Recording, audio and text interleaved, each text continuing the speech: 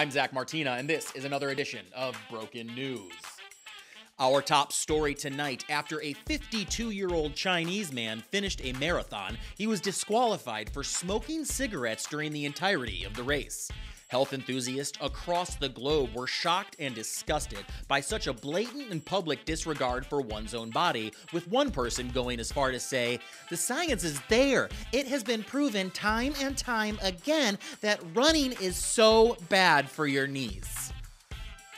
And in Paris, France, climate activists have thrown cans of tomato soup at Leonardo da Vinci's famed Mona Lisa in the Louvre last month, though the masterpiece was unharmed as it is kept behind bulletproof glass, which means the most damage these climate activists did was to the planet's climate when they farted upon entering the museum. And in true crime romance, after meeting on Luxy, a dating app for millionaires, an Arizona woman sent over 159,000 text messages to a man following their first and only date. Upon learning that the text messages ranged in emotion from loving to threatening, it is safe to say that Luxy is loose with the term millionaire, as the only thing this woman had 1 million of was personalities.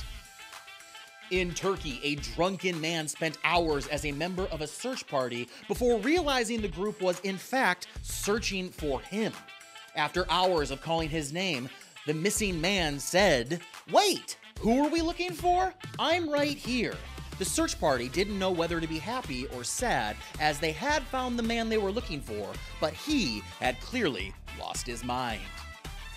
And our final story tonight: an Ontario woman has claimed that Keanu Reeves is the biological father to her 4 children, though she never knew the Hollywood actor as Keanu Reeves because he often took on different identities, including John Wick, Shane Falco, and Neo.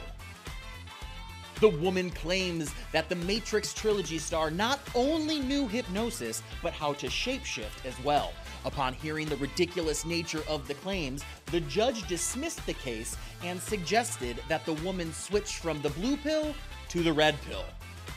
And that is it for this edition of Broken News. My name is Zach Martina, reminding you that if it's already been broken, you can't break it again.